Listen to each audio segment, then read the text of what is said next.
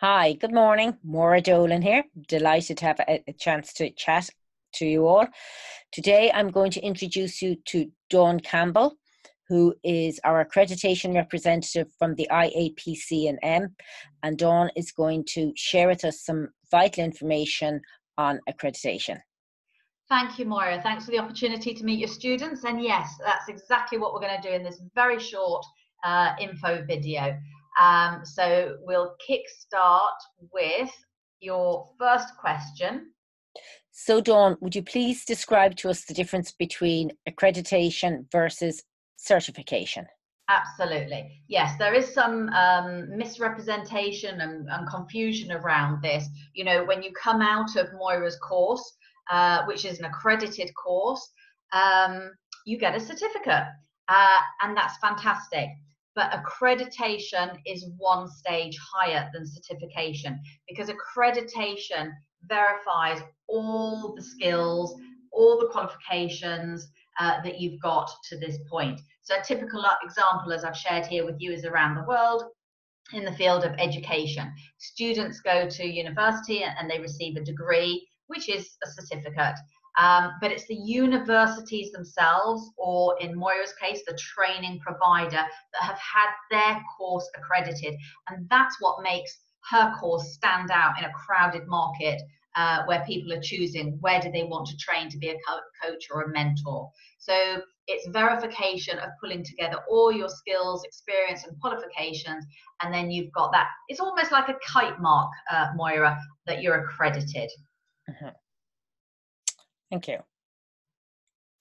So, Dawn, would you tell me what is the reason that there's what is the reason that accreditation status matters? I think it's becoming increasingly vital, Moira, particularly as a key differentiator between you and me as accredited practitioners compared to non-accredited practitioners. You know, in the UK, there's 130,000 people calling themselves coaches. Now, some of them are trained, some of them aren't, some have been on a weekend diploma online course, and so on. And there's the whole gamut of professional training courses out there. However, when you've pulled it all together and you've had your training and your certification authenticated and your testimonials verified, and you've had your skills assessed in a live assessment environment, then accreditation becomes a really important differentiator between us and non-accredited practitioners. It's all about giving your clients that all-important quality standard. It proves that you care, that you're supporting them, that you're investing in yourself, and you're protecting your clients' well-being. So it's about credibility, confidence, integrity, and saying, you know, I sign up to the industry standards and ethics. I've signed the Code of Professional Conduct. I am part of a body that only accredit the best in class, or as I like to call it, Moira, the 1% club. Mm-hmm. Thank you. I mean, let's turn this around on its head. So why was accreditation important to you as a practitioner, and also getting accredited for your course, Moira? Absolutely. Well, both for me personally to be accredited, people will sometimes ask you, you know, what's the what is the credibility behind your qualification, and as a training provider, to know that the course content itself has been rigorously assessed and evaluated and marked on a on a robust methodology is very important, to make sure that people are aware that they're getting a very professional, well accredited award themselves. Yeah, that's right. And I think the people who come on your course, they can understand the importance of their own accreditation, because one of the criteria for coming on your course was that they picked it because it was accredited. So it kind of stands to reason when they come out of your course, if they think about how a client's going to identify them as the practitioner they want to work with, having their own personal accreditation is pretty key to that. Absolutely. Okay, so what I would also like some information and clarification on, Dawn, is what is the return on investment for students and course participants for joining the Iapc&M? That's a good question, Moira. And obviously, as an accreditation body, the only thing we do is accredit. We've been doing that since 1998. So we accredit individuals, training providers, and universities, etc. However, over the years, we've developed a range of value-added benefits that absolutely give you a massive return on investment. I think I can split them into two categories. But anybody who wants to download the sort of evolving leaflet from the website is more than welcome to do that. The two areas I would say are CPD, continuous professional development. So we have regular monthly conference calls and webinars to help our practitioners develop their skills, their knowledge, their capabilities. And then the other side is the business building skills. And this is perhaps more important, Moira, because we found that students leave their coaching or mentoring academy perhaps with distinctions, and they're great coaches and mentors, but they lack the business acumen to get a return on investment from their training.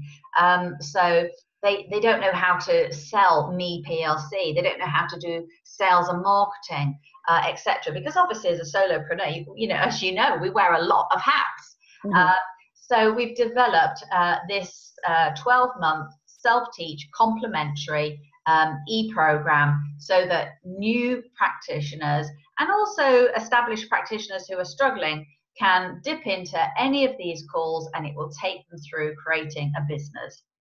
Once you do become accredited, we also set you up with this 4 or 5 page PDF action list, which talks you through, and it's a tick box exercise, so you can print it and say, right, today I'm going to do this, tick it, it's done. So it takes you through the orientation of the website and the secure members area, and how do I create that unified message on social media, etc. So there's quite a lot of support in the action checklist.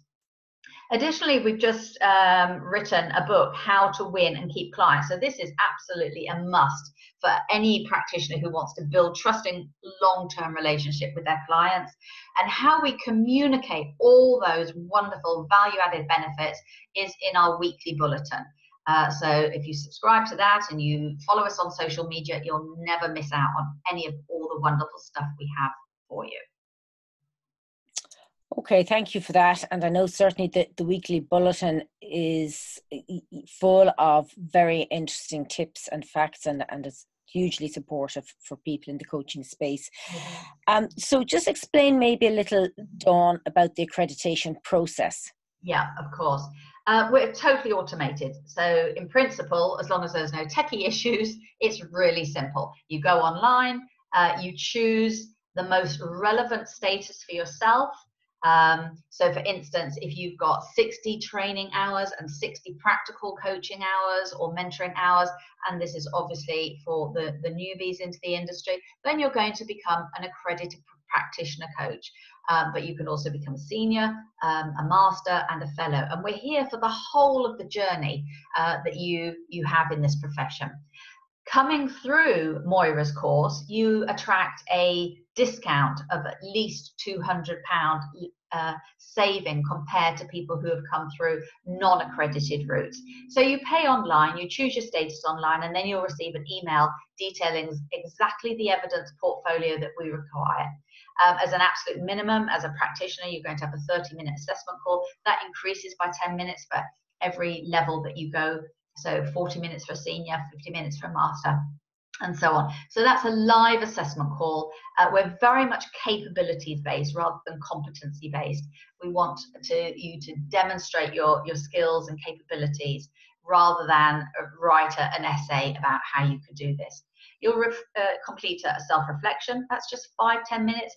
What did I get out of that assessment call? What have I learned? What are my CPD points that I'm going to concentrate on between now and when I upgrade to senior? You'll sign the professional code of conduct. You'll fill out the standards and ethics questionnaire. And then on successful completion, we'll give you your logo and your certificate. and various other pieces of material that you can promote on your website to help you stand out in a crowded market and say to the world, hey, I'm an accredited practitioner, come and hire me. Now, this is valid for 3 years, providing you update your annual renewal fee every year. And at the end of every 3 years, the likes of Moira and her course and myself, we all go through a mini assessment just to check no bad habits have been developed and what was originally accredited is still being accredited. Okay. Yep, thank you. And again, I know for myself, Dawn, that mini assessment each year is hugely beneficial in helping a person to stay focused on plans for the forthcoming year. So there's benefit in it all. So thank you for that.